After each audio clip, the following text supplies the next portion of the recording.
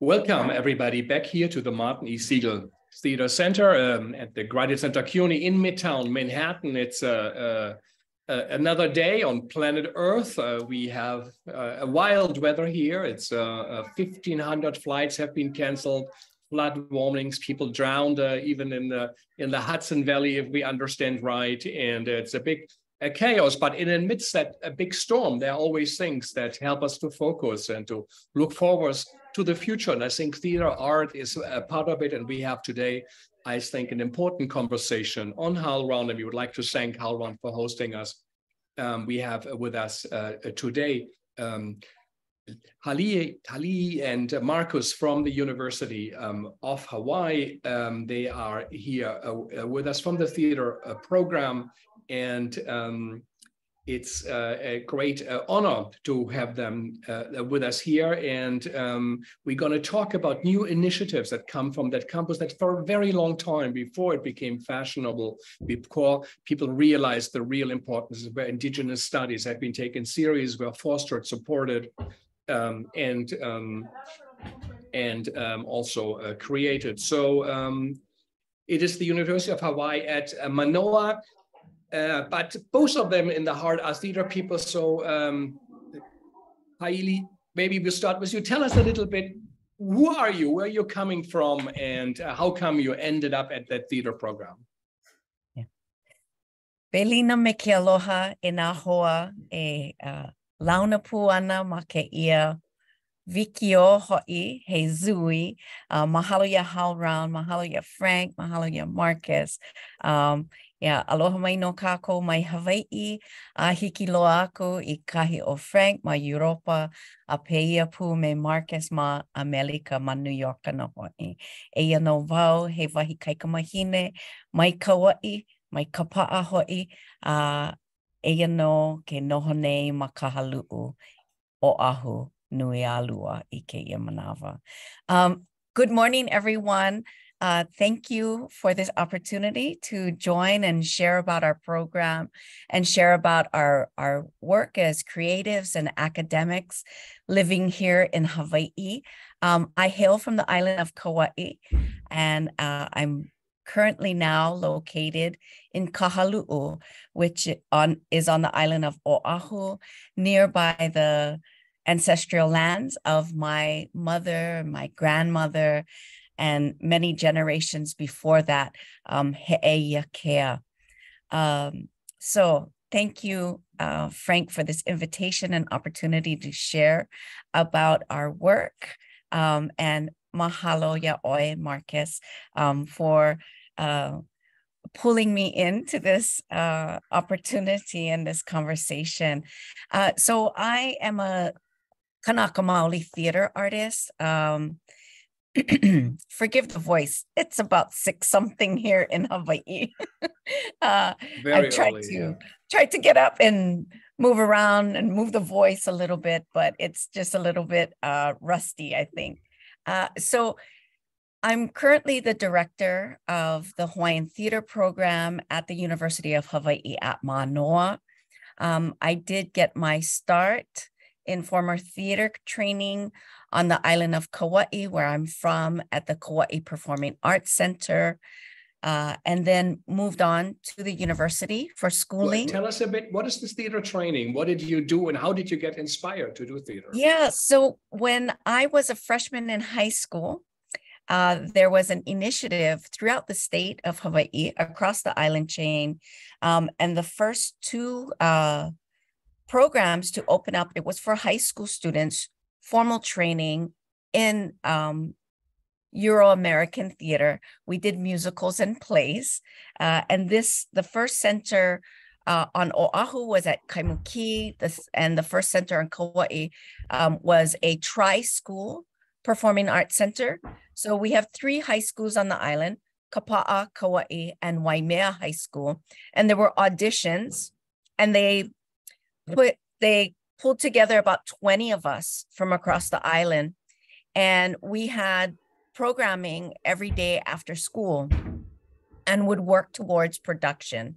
And so I think that was my entry point into Western theater, Euro-American theater. Prior to that, I was a hula dancer and was raised culturally in different styles of performance, storytelling, and hula, and then went on into this kind of training, and that found me at junior and high school at a statewide program called the Summer Program for the Enhancement of Basic Education at the University of Hawaiʻi at Mānoa.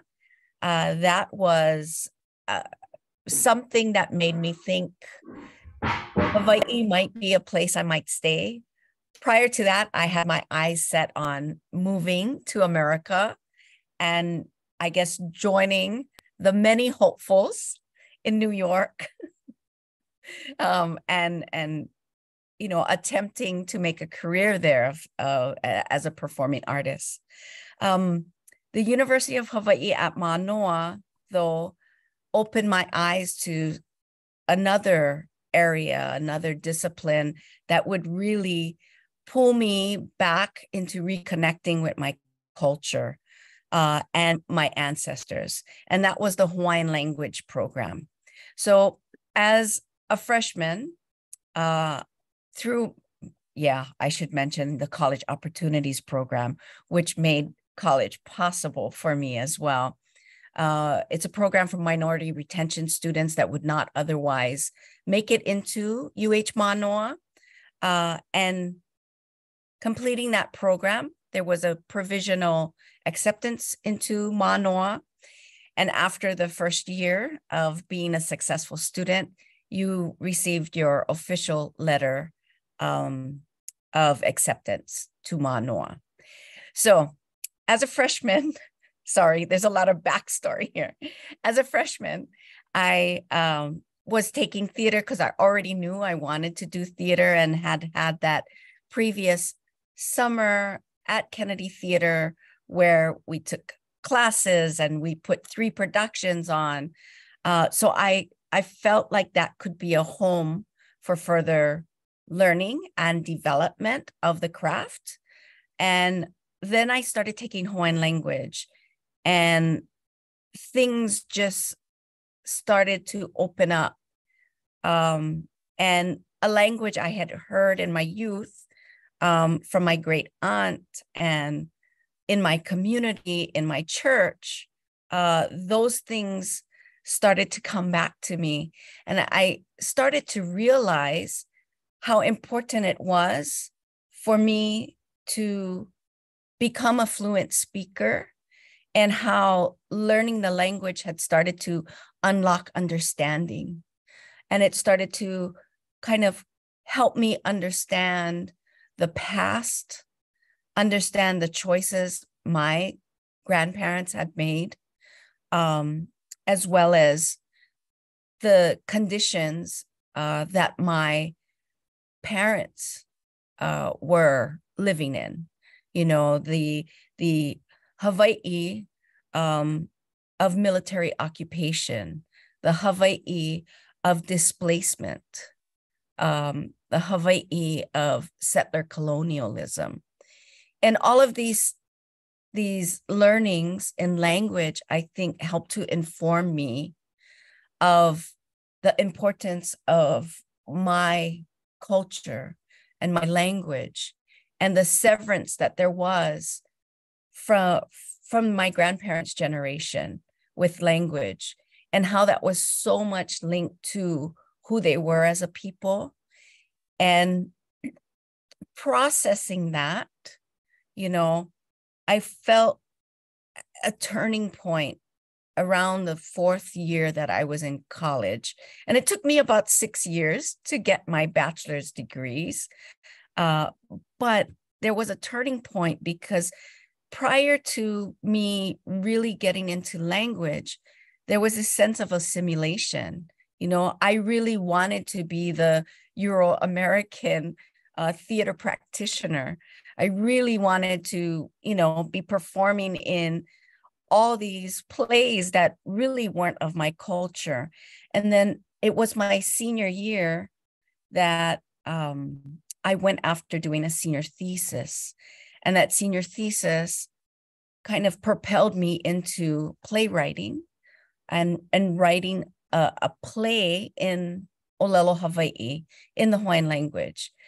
I wanted to direct something. So this is a long story. I wanted to direct something in Olelo, Hawaii, to have something in the space at Kennedy Theatre that would represent Hawaii, would represent the deep history that I was starting to understand that I came from, and putting those pieces together.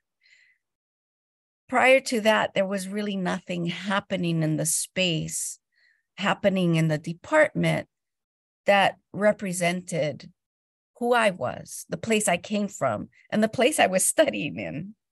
I was home, but everything was foreign. I appreciated the learning. I appreciated the exposure to the many types of Asian theater, as well as the Euro-American theater I was learning. But nowhere did I find a space that was representative of me. And so, writing and directing and producing Kalui Ko'olau Ke Ka'e'a'e'a o na Palikalalao in 1995 was a way that I think my ancestors set me on that path. I had not anticipated what was going to come after that. I just knew that we needed to do this. We needed to tell our stories, put our mo'olelo on stage. And the group that was involved in that, my friends at that time, we were all Hawaiian language learners. We were conversational, working towards fluency. And the theater then, Hana Keaka then, was a means for us to live in the language. It was a means for us to further our fluency and our acquisition of the language. And living in these mo'olelo gave us something to kind of bring us together in community and kind of galvanized our desire to make some shifts and changes in Hawaii and in the representation of who we are on stage. Right. And so that's my personal story. What was the play about, what you wrote? Your first play that was such a change in your life? So that play was a story of Kalui Ko'olau, who many had listed as the Hawaiian outlaw. He was, for us, a hero. In 1892, and we should have probably have given a brief history of Hawaii. I'll try to do it in this story.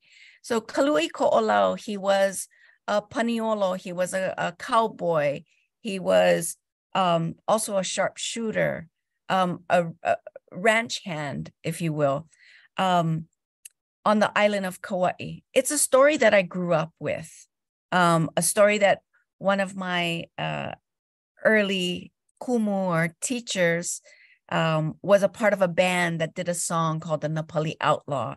And so this song is something that I grew up with. And then when I was taking Hawaiian language, 4th year, we had read this story. And it was the story of Kalui Ko'olau's life penned by his wife, Pi'ilani. And so his story, he's one of the many Kanaka Maoli who were inflicted with Hansen's disease or leprosy. And what happened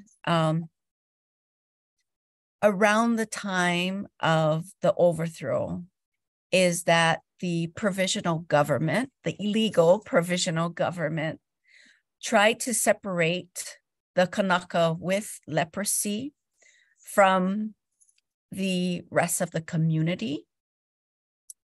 And Ko'olau was one of those that they wanted to ship off to the island of Molokai. And many will know of Father Damien's story and HowlRound in that settlement, and them trying to treat those inflicted with what we called ma'ipake. In Ko'olau's journey, he refuses to be separated from his wife and child and family, and then he flees with his family to Kalalau. The provisional government go after him and try to assassinate him for being sick and not complying to the provisional government's rule in 1892, which is months before the overthrow. This happens in the fall of 1892, and January 1893, the provisional government overthrows our kingdom. So Ko'olau, states when they try to get him, he states, my wife and I took this bond that you introduced to us with your religion, and it stated, in this holy matrimony that we will not be separated. Yeah, it's until death do us part. And here you are trying to separate us. Mm-hmm. I'm going to live out my life. And so for many of us, he is one of the early resistors, right? One of the early heroes who eventually succumbs to the disease with his son as well. And his wife buries Ko'olau and her son. And when she returns to Keakaha Hawaiian, she's arrested for harboring a fugitive. Eventually, she is released, and that's when Kahikina Sheldon from one of the newspapers comes over to Kauai and has her pen her story. And this lives on in our huge repository of Hawaiian language newspapers. Mm-hmm. So that story. Great. And just very briefly, what was the story, the Western story, when you went to the theater program in your high school? You said, I was interested. What was that story while you were in, or what play? So while I was in the university. Or whenever program, your first Western, but as you said it. Oh, my first Western play, we did Carol Burnett sketches. Carol Burnett sketches, yeah, just, incredible to think of the difference of context and context. Fantastic. Listen, thank you so much, Hailey, for sharing. Let's go to Markus. Markus, you are a professor. You're actually the chair of the department of the university, and you are the overlook history, curriculum, theater productions, research, and Department of Theater and Dance. So tell us a little bit about that university and the very special place it is. So let me just kind of say, so my CV really kind of in a nutshell. So from Germany originally. Frank and I are both alums of the Institute for Applied Theater Studies at the University of Gießen in Germany. I was a student there from 1986 to 1991, then an assistant professor at that same institute until 1997. For 1 year postdoc at the University of Queensland in Brisbane, where I was really for the first time introduced to post-colonial studies. I was then an adjunct at various theater departments in New York City until 2001, and have been a professor at the University of Hawaii at Mānoa since 2001. And I would say, and I've been the chair for the last 4 years. And I really would say that our department is a very unusual department, probably one of the few departments really in North America that is really kind of known for its non-Western focus. So really since the 1960s, our department basically has established a reputation not just for Asian theater research, but also more or less kind of annual, fully produced Asian theater productions, mostly from Japan, China, Indonesia, Jingju, Beijing Opera, Kabuki no Kyogen, Randai, Wayang, Listrik, Wayang Kulit.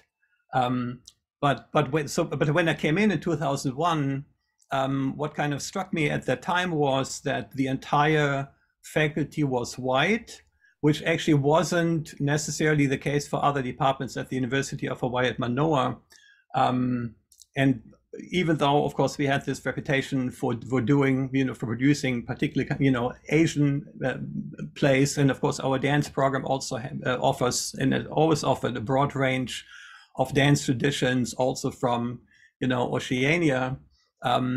It's really only since the professorship for Hana Keaka was kind of created, actually in fall 2012.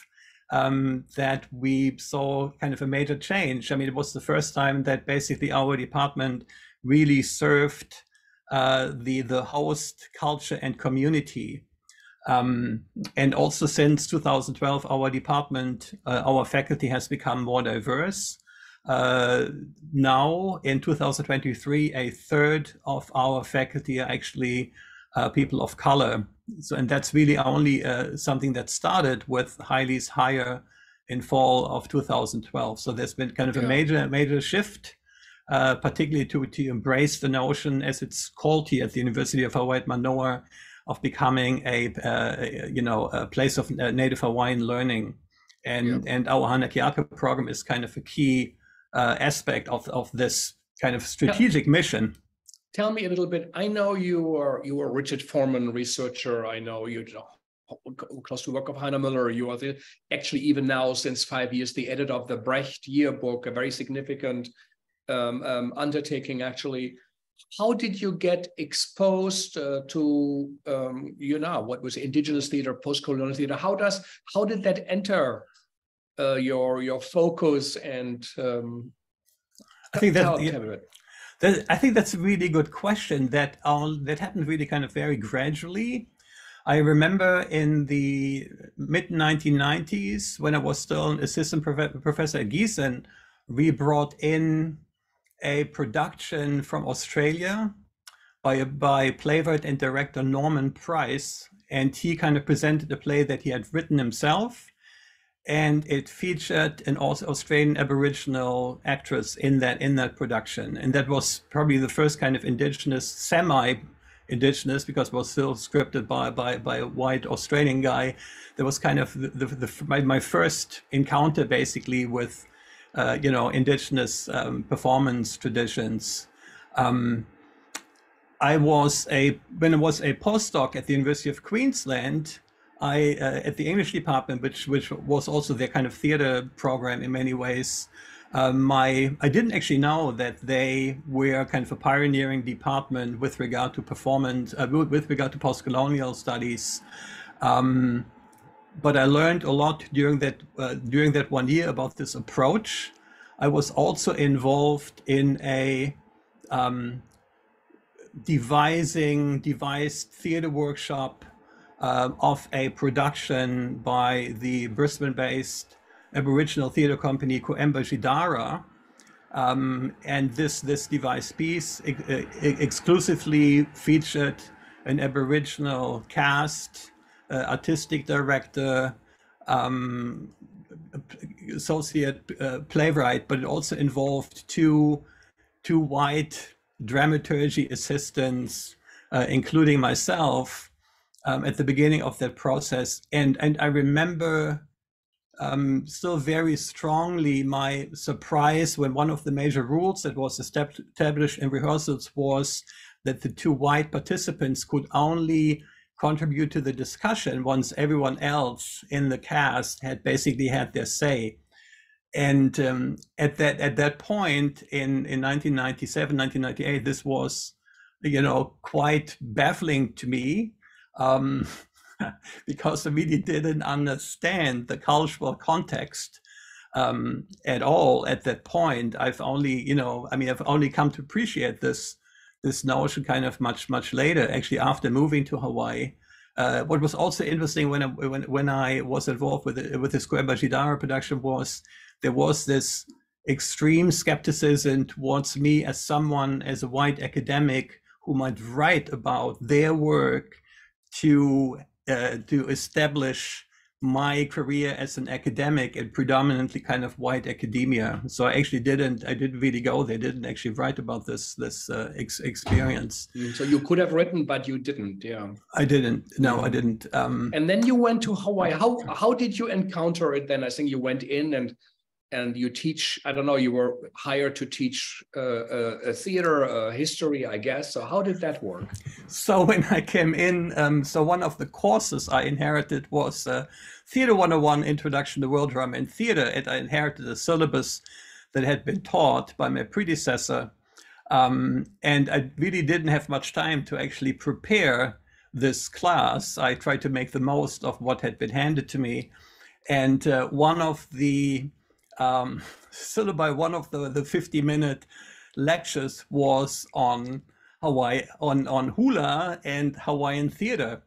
And so I had the syllabus, I had the lecture guide, I had, video clips that had been handed to me. And I literally had just been in Hawaii for 6 or 7 weeks when I gave this lecture. This was in our 600-seat theater, main stage Kennedy Theater, 140 students, 7 teaching assistants. And 10 minutes into my lecture, an angry student gets up from the last row of the theater and starts approaching me, who was, center stage, quite aggressively, yelling at me, kind of implying that this was kind of an imperialist kind of takeover of Hawaiian culture. The TAs, who knew that I was not familiar with the situation, formed this kind of security protective cordon around me. And so it turned out that the student was a quite well-known, I would say, kind of Hawaiian activist within the student community at that point. So, and again, this was kind of an interesting learning experience. Because it really, of course, shouldn't have given that lecture just, after arriving in Hawaii only 6 weeks earlier, kind of inheriting this kind of course material. So I and the 70As then had to go through kind of sensitivity training. And for a while, I really, I was more of the opinion, I'm not going to touch Hawaiian issues or cultures with a 10-foot pole. But this kind of changed because Hailey then gave these 50-minute introductions to Hawaiian theater regularly. Our daughter actually joined a halau, so a hula school, you might perhaps kind of translate it that way, and participated in that for kind of 5 or 6 years. And it's basically because of that kind of connection, and also kind of seeing actually Hailiʻōpua's work that she also kind of talked about, like the production that she kind of introduced earlier, made me kind of reassess, the situation. And of course, I always felt that Hawaiian people were seriously screwed by, American business interests, political maneuverings. And I organized, so in 2010, I organized an international Brecht conference, Brecht in and Asia, at the University of Hawaii at Mānoa. And Hailiʻōpua gave this really excellent welcoming speech from a Hawaiian sovereignty perspective. And the kumu of our daughter's halau actually performed a welcoming hula. And so that's where perhaps also my political interest in someone like Brecht, that activist who kind of gave you a wake-up call, you took it serious, and that training, did that work, or did it offend you? Or how did it, because this is a big question, how do we I realized, of course, that this was, was actually really a stupid thing to do. The sensitivity training was kind of ridiculous because there was only one office to deal with harassment. That was the sexual harassment office. So the sensitivity training was related to that, not really to you know. Interesting. So not even an importance on it. But how did it change, and how come you go from a European professor, highly rated, comes and gives a lecture within 2 weeks and as a specialist, to having a third faculty of color or native? I don't know exactly what the composition is, but how did that change happen? That's astonishing. So we had this really interesting kind of visionary chancellor in, you know, around 2009, 2000. No, I mean, you know, kind of a decade ago. And for 1 year, she pooled all vacant professorships, vacant because of recent retirements, and asked departments to apply for these positions with a special focus either on sustainability or Hawaiian related. And that's basically when I was actually the person to write the proposal for this Hana Keaka position, and it was approved. It was actually one of several culture-changing new professorships at our campus. And I really have to say, you know, Heidi has kind of talked about her work, but what's really incredible is that she only came in as an assistant professor of Hana Keaka in fall 2012. And in May last year, the Kennedy Center in Washington, D.C. already awarded her the Medallion of Excellence for having built this really impressive Hawaiian theater program, not, you know, which has been so fundamentally important for our community, and particularly, of course, Hawaiian community. But I mean, that's the other thing. When Heidi produced her first major main stage production called Li'ika Vai in 2015, there was an interesting discussion among the theater faculty because everyone worried that a production exclusively in Olelo, Hawaii, in the Hawaiian language, without English supertitles, would not fill the house. And Heidi really kind of put her foot down to just say, but Hawaii is an official language of the state of Hawaii. Why would there have to be English supertitles? There was a synopsis in the program, but the idea was basically that the focus was really on the Hawaiian language.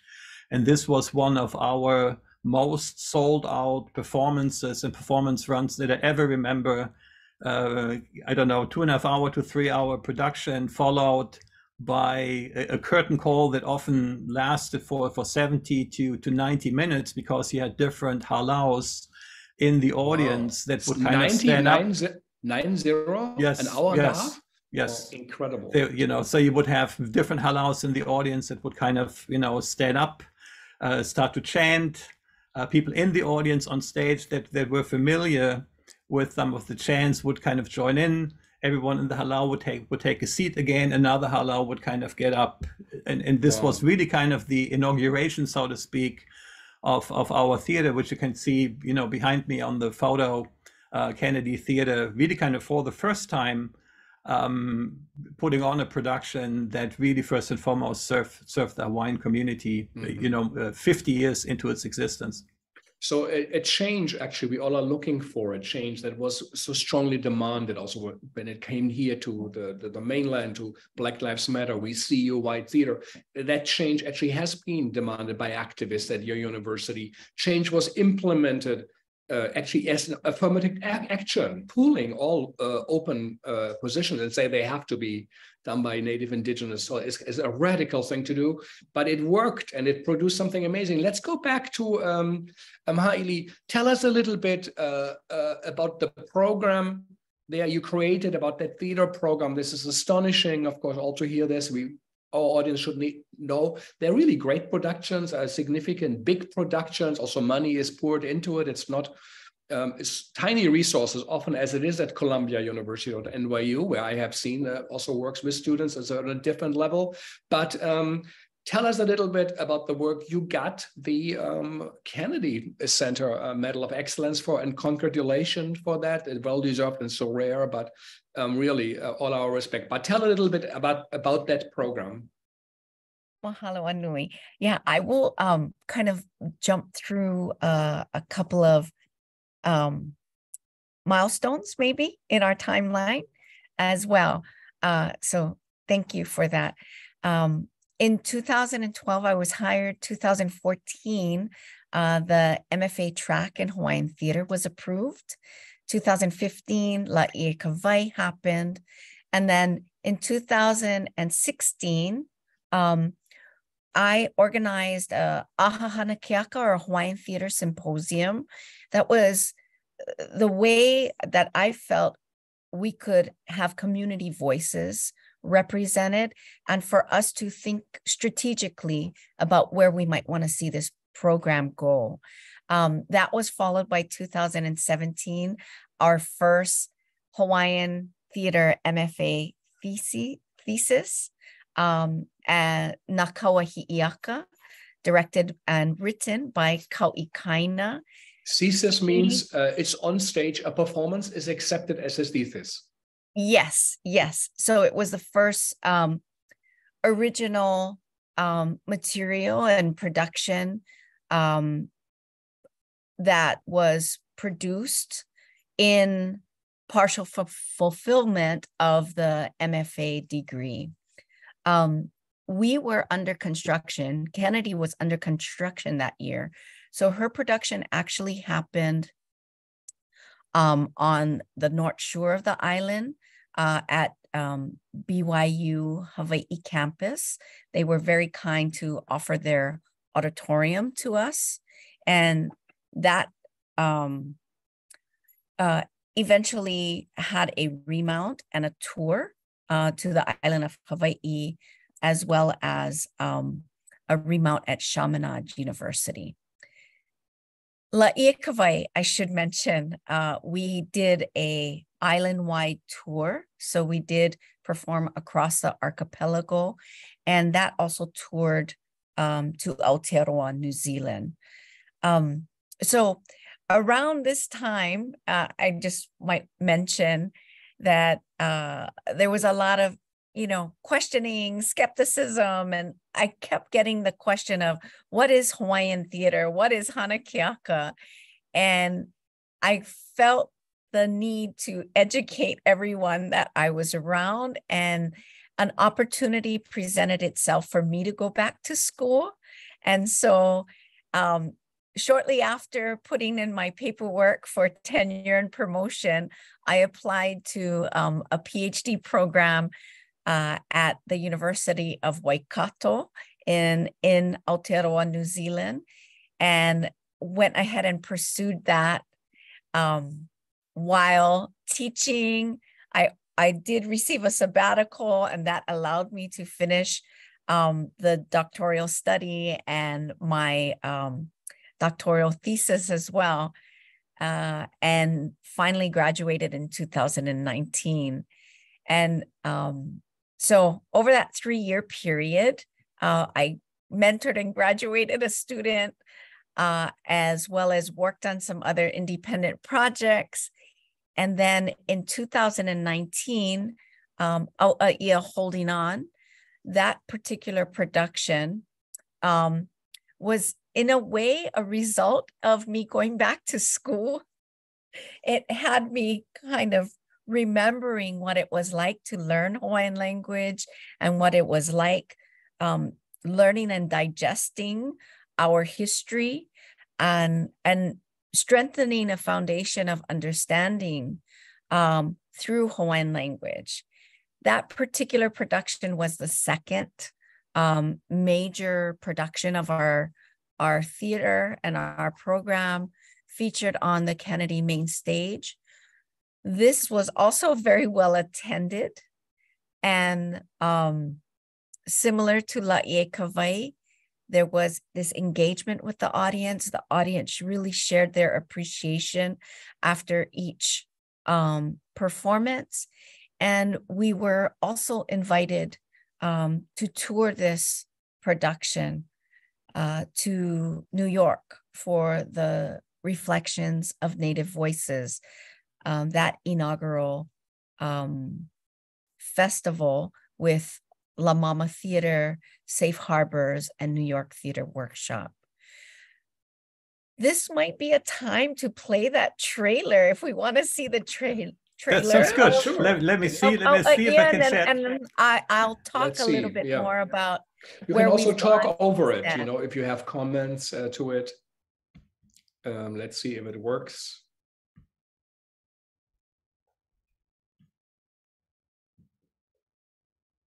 Perfect.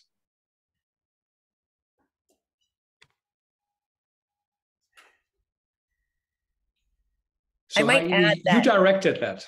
I wrote and directed this. You wrote and directed. Yeah. And very briefly, what is it about? Very briefly. The trailer is going to share exactly what it's about. Okay, so start anytime, Markus. Yes.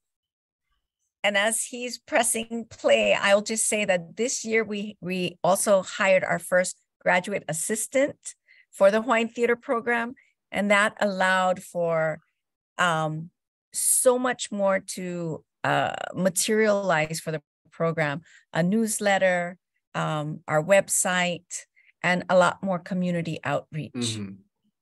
Yeah. I just have to interrupt. Do you see the video or you don't? No, it's not. We see just the window, but no video. I think you still have to press play. The little triangle is still there. Could you make me the host just for this one? Let me see. If I could. And I can fill. Oh, here it is. Here it is. Here it is. If you just rewind. Okay. You can see it now. Perfect. Yeah. Yes, okay. yes, yes. And we can hear it. Awesome.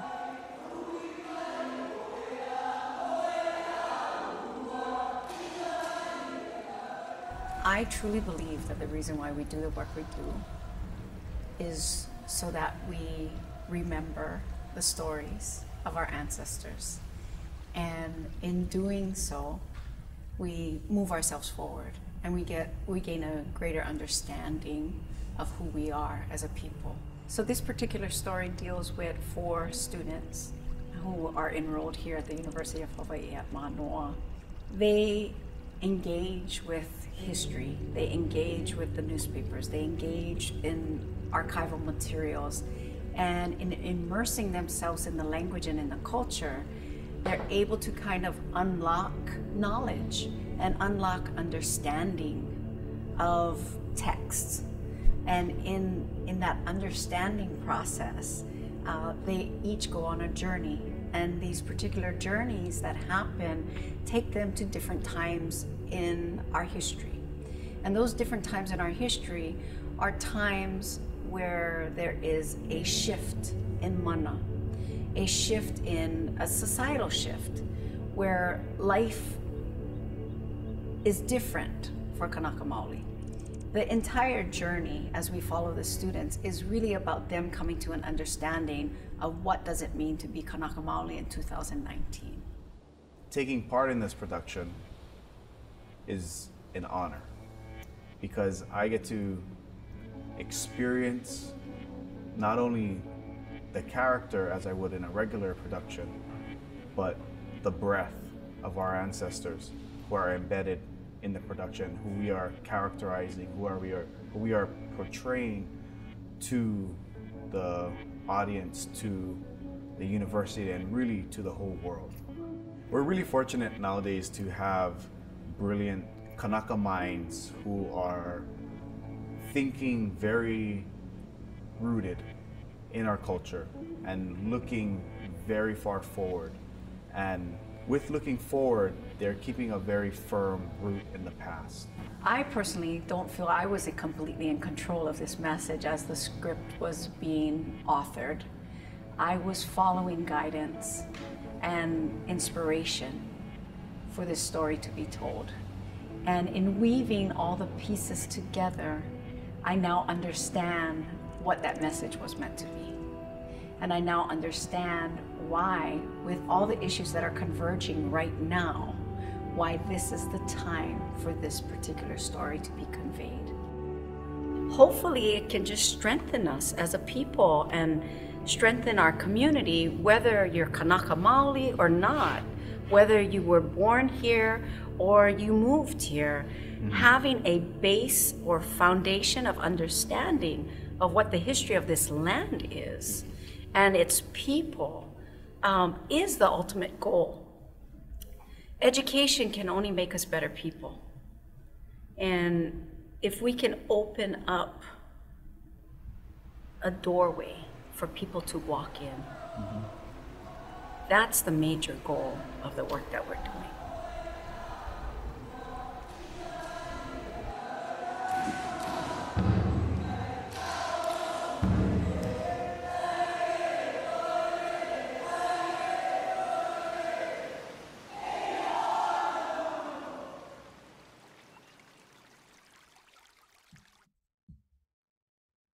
Yeah, that is quite impressive. You know, I know it's an impossible question, but not everyone has seen about or heard about the Hawaiian theater. We know perhaps a little bit more about Japanese one, maybe a bit about Indian. In a few words, maybe you could let us know. Haile, and what is it special, and what should we look out for, and what is the history? Yeah, thank you for that question. So we have a long history of performing. We're performative people. We come from an oral tradition. And so from ritual performance to more secular performance, there has always been this need to express ourselves through storytelling. And one of the things that I ended up tackling was research in the newspapers, in the large archive that we have of about 1 million pages of newspapers that were written and produced from 1834 right into the 1940s. And I jumped into that repository to find, well, what was our production history, right? What was Hana Keaka? And I was able to identify a couple of different types of performance. So we had something called a tableau, which were more tableau performances. We also had operas. We had storytelling or ha'i mo'olelo, and we had this idea of a nightly entertainment, very often written about as kapole'a o halali'i. Halali'i was a chief who reigned over the island of Kauai and Ni'ihau, and he was a lover of the arts, a true patron of the arts. And so when performances were done in the 1800s and advertised or written about in the newspapers, very often we see the headline being Kapole'a o Halali'i. Even though Halali'i was from generations before, they tend to pay homage to him with the newer productions that they're doing. What I identified was 4 pillars or kukulu of Hana Keaka. And this is something that is true in the contemporary works we're doing, and this is also characteristics in these more traditional forms. So Hana Keaka is based on mo'olelo. Mo'olelo are our narratives, our histories and stories. So we'll always find mo'olelo at the core. We'll also find ku'auhau, or our genealogical connections. This is not just between people, but it's with the land, with the environment, as well as with our akua, or gods. The third then identifying pillar is Hana No'eo. And Hana No'eo are our visual and performing arts. And finally, we have Olelo Hawaii. Hawaiian language. So these 4 kukulu or pillars are present in the old works that was written about, as well as our contemporary works. And we've tried to honor Halali'i with some of the work that we're doing. And in having a graduate assistant, I was able to build out a little bit more in our program. And so in 2020, we actually launched a series called Kapole'a o Halali'i, which featured original works from our students. Now, I want to also mention that in 2020, the great pandemic, we were meant to do an island-wide tour of Auʻaʻia holding on.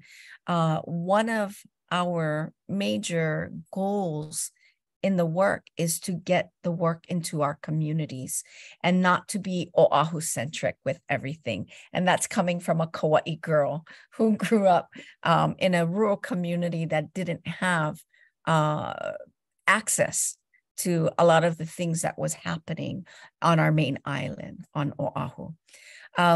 So Kapole'a o Halali'i then becomes a place for qualifying productions for our students. In the 2021-2022 season, we actually had 2 Hana Keaka. So 2021, as we were all at home and unable to join in theaters and experience entertainment as we were used to. Ka'ipulauma o Lono's Hailiʻōpua, his thesis production was performed on the main stage, but was recorded. And for that, we had a very unique opportunity to call upon our Kanaka Maoli filmmaking friends to come in and work with us. So this production somewhat straddles film, the media of film, and the media of theater. That production went up, and then in the spring, as bookends, Heleo Aloha, Ho'oilina, Akea Kahikina's Ho'oilina, then also very different. Each of these were quite different and did push Hana Keaka and the practice into the new discoveries of different material and different ways of expression. So that year we had another Hana Keaka that had audience actually for Ho'oilina in the spring. We graduated 2 more MFAs, Ka'ipu and Akea in 2022. Amazing. So you made it through COVID, adapted a very old traditional form to it. Shortly, do you train actors specifically, dancers for Hawaiian theater? Is that acting training, dancing happening in your place? Who does that? Is that university or is that acting schools outside? Yeah, so our students are coming through the program and taking various types of classes. The Hawaiian acting workshop or Hawaiian performance workshop, now that it'll be called, is something that I teach. I also draw upon my colleagues and in the community, as well as at the university. So we have really well-respected and esteemed kumu or masters of different forms who teach with us or run workshops for our students to partake in. Probably one of my most favorite collaborators is Kumu Keave Lopez, who's the director of Kawaihuelani Center for Hawaiian Language. He and I go way, way back. We were students at the university at the same time. His area of specialization is music, composition, singing, as well as traditional dance or hula. I might mention that he and his partner, Kumu Tracy Lopez, are the current reigning Merry Monarch competition overall winners with their halau Kala o Nohimaio Ha'e, and they also have the current reigning Miss Aloha Hula title in their halau. So these are just amazing friends and colleagues who collaborate on these productions and make up a quite amazing artistic team. We're coming closer to the end, but if I understood right, you guys also, or you got a very big award, right? You won a university internally, or is it a national grant? So what is that about? What are you planning? Because we now also see where is that going? Yes, thank you for that question. So in 2022, a colleague of mine, Dr. Lorenzo Perillo, and I, we put in a grant. There was a grant proposal and a call for submissions in the office of our provost for strategic investment initiatives.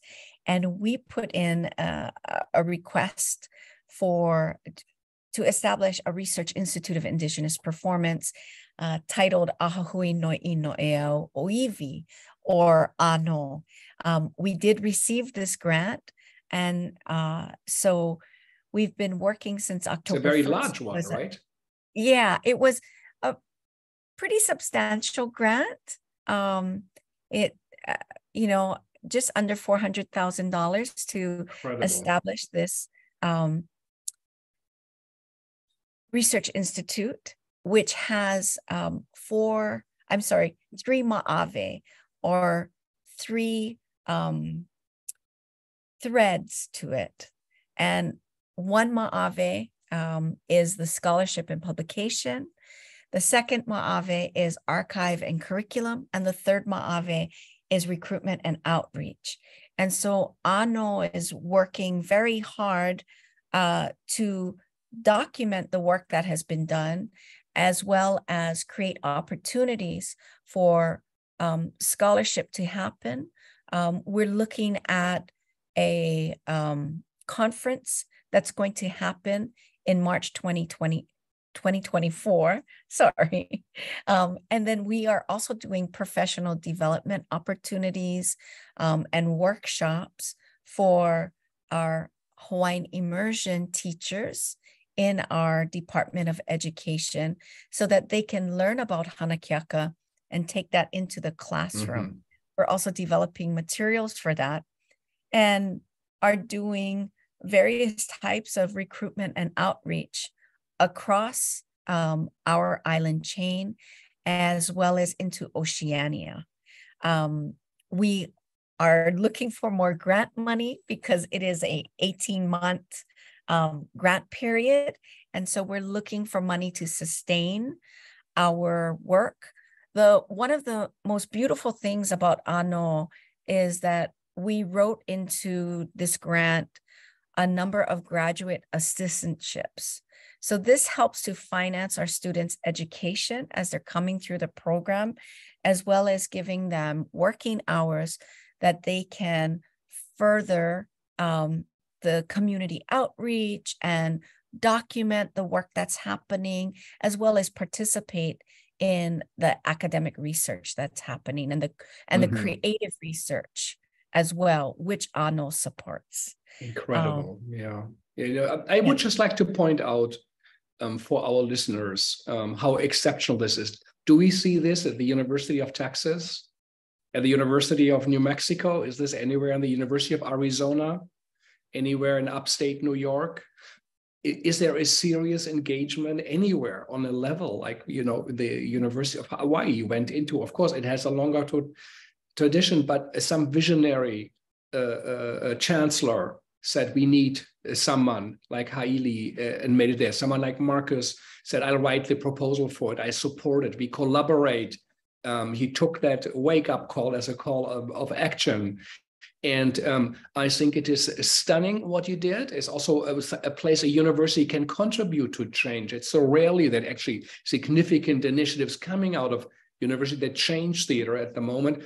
But it is on the same time, it is also unbelievable that this is the only one, and it is a smaller a part, one thing, of a smaller state with most probably less resources as a state like a Texas or California or others, or here and East Coast.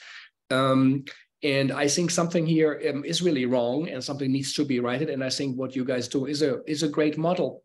Markus, my question to you: why do you think is there not happening in other universities? But also, how do you see these productions? You are used to go to European productions, and the Richard Foremans of this world. How do you see the aesthetics, the work, the quality of Hawaiian theater? So let me just say one thing just to add. So we've had the MFA in Hana Keaka since fall 2014, but starting this fall, basically next month, we will also have a new PhD track in Hawaiian and Indigenous Performance. And just to link to the beginning of your question, I was actually stunned to realize this past year that there isn't a single department in Indigenous performance in entire North America. There are Indigenous Studies departments, not that many either, but basically no departments that focus specifically on indigeneity and performance. So this will be kind of the first PhD program, kind of graduate track with that particular focus. And it will open next fall? This fall. This fall. How many students? We have 2 coming. 2 coming, okay. I mean, we're just starting this. Starting, and of course, it's incredible, yes. It still needs to get around. And as far as the style is concerned, I've been very surprised by the diversity of styles that the different productions that Hailey just kind of talked about kind of represent.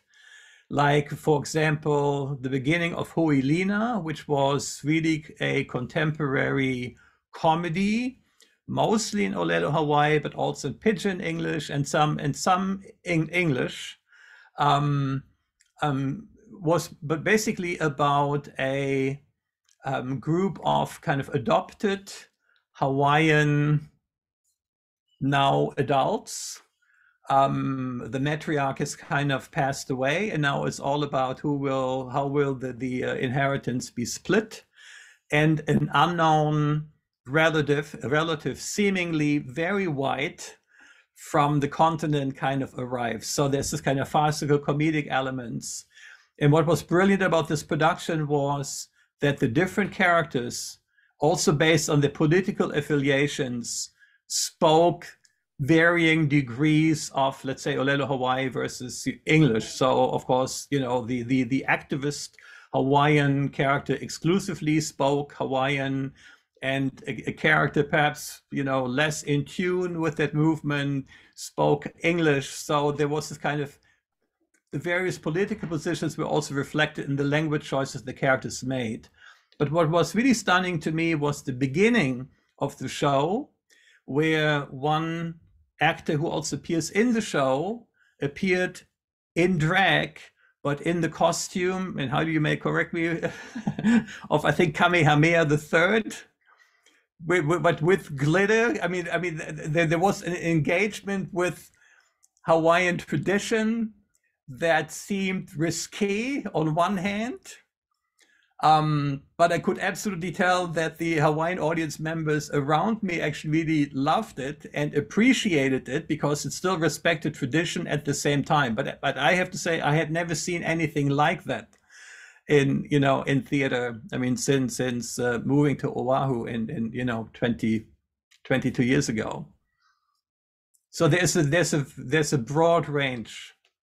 And you have a kabuki production upcoming. Is that then a traditional kabuki, or do you have a Hawaiian take on it, or it's also a big production, I guess? So the upcoming kabuki production that we will see next April is really unrelated from the Hana Keaka program. That is really produced by our Japanese theater professor, Giulietti, who has really been working on this for 4 years, fundraising, being in touch with master artists, master makeup artists, costumers, etc. So this is a fully realized kabuki production in authentic costumes with an authentic set.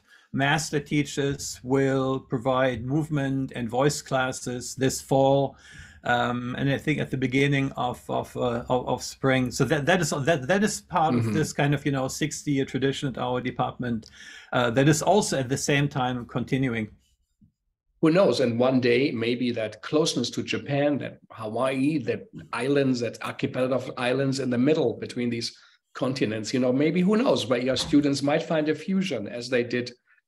As you said, if I understood right, elements of a drag performance and a Hawaiian king and a comedy. So who knows what forms will come out. This is just the start. And who knows how in 20, 40, 50, 100 years, what will bloom out of a change that was created, from a call from activists and from leaders, visionary leaders of the university, but also the right people who happen to be there in the right moment. I'm so impressed with all of it. I hope we have talked about it, and I think we might also realize that to create maybe a journal, an academic journal.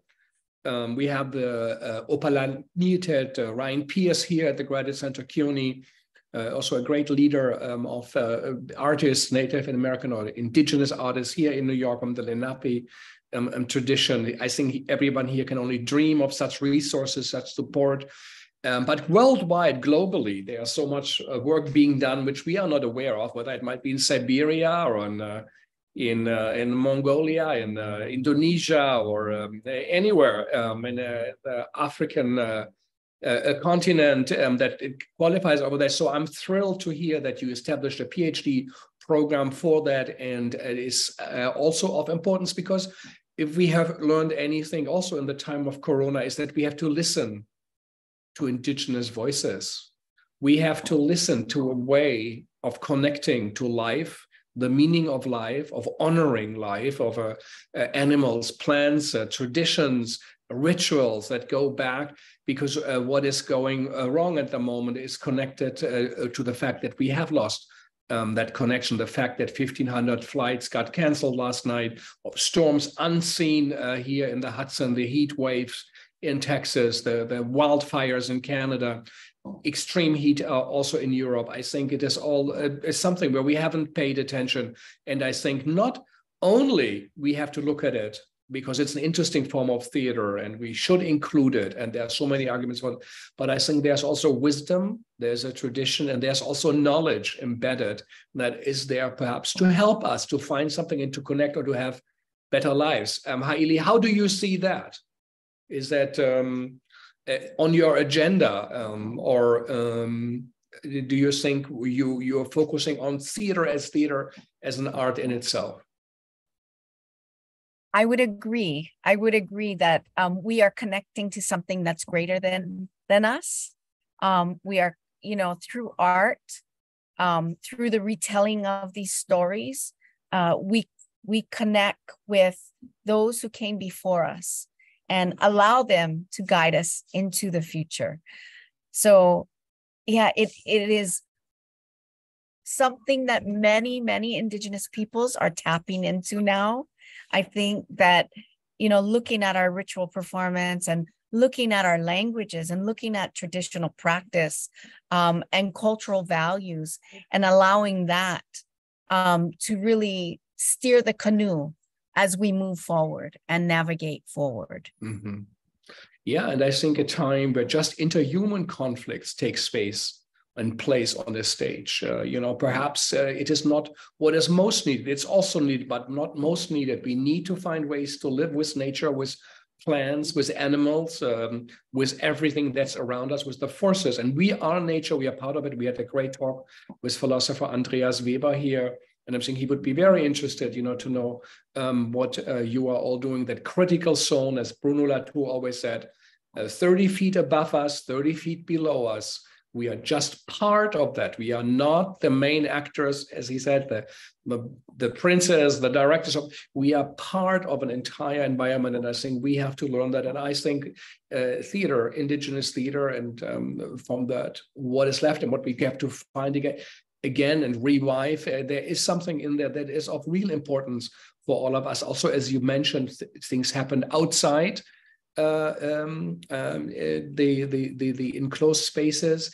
And so there is, I think, also something to discover and to learn, and also for you in the journey which you have just started. But I have to say, I'm so very, very impressed.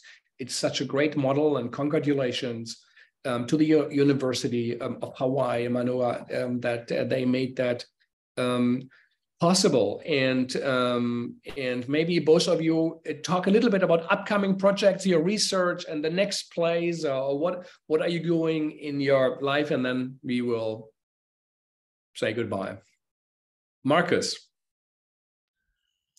Oops, you know, I'm still the department chair, and I'm kind of looking forward to finish this current term. I have 2 more years. So in terms of upcoming projects, this is actually not related to Hana Keaka, but we also have a really impressive dance program. And for the second time, I will actually be the dramaturg on a dance concert created and directed by our very talented choreographer and dancer, Pei Kao. She is one of our colleagues in the dance faculty. And this is a production that will happen in November, and she collaborates with, I think, at least 3 transgender former grads, current collaborators, as well as actually a number of indigenous collaborators from the continent. So that's also something that we do. We didn't really get to talk about this. So there's also a very strong dance aspect. And apart from that, I'm right now completing the proofs of the next Brecht yearbook, which has kind of more than 408 pages that I need to send to the publisher in 10 days. What's the Brecht, the theme or for the Brecht yearbook? There's no theme at this point. We gave that up a few years ago. A few years ago, the Brecht yearbook still had an annual kind of motto, but usually these days the contributions are so diverse. They're really kind of not that easy to put under one kind of thematic umbrella. Yeah, and it was very influential, Brecht, and the Asian Theater Conference you created. Hailī, what's up on your plate? Yes, so we have the launching of the PhD in Hawaiian and Indigenous Performance, as well as 2 Hana Keaka productions happening in this academic year, or the 2023-2024 season. In September, we have Kaisara, which is an adaptation of Shakespeare's Julius Caesar, framed within the political context of 1894. That's a student production. Of the Hawaiian situation in 1984, yeah. Yes, yes. The end of the monarchy. Yes, and so this is about a year after the overthrow. And so some really important political players who are also the major scholars in our newspapers come to read a translation, which actually appeared in the newspaper. It's a few scenes from Julius Caesar that were translated into Olelo, Hawaii in the 1890s. So that opens up in September. And then in February, which is Hawaiian Language Month, we have Glitter in the Pa'akai happening.